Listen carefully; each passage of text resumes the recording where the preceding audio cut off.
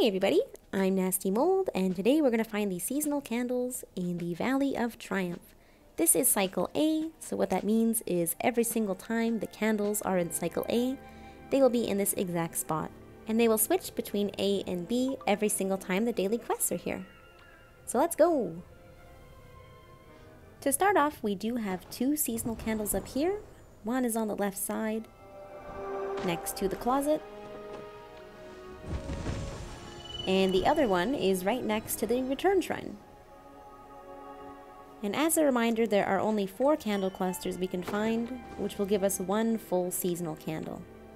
Alright, now we're gonna just speed run the hill.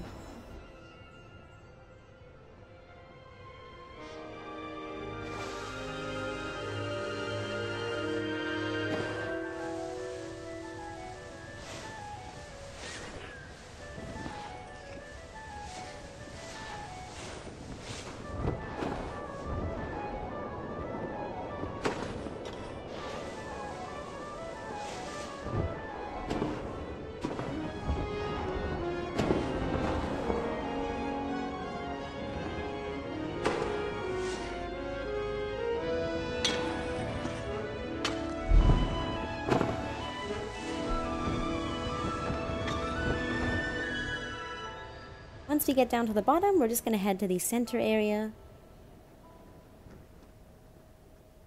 We're going to have 1 candle on the right hand side.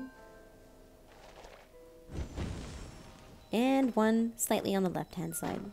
And that is all 4 seasonal candles. From these, we'll be able to forge just 1 candle.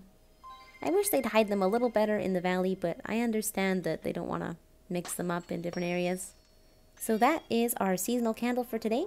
Thanks so much for watching, and I hope you guys enjoyed. Bye bye!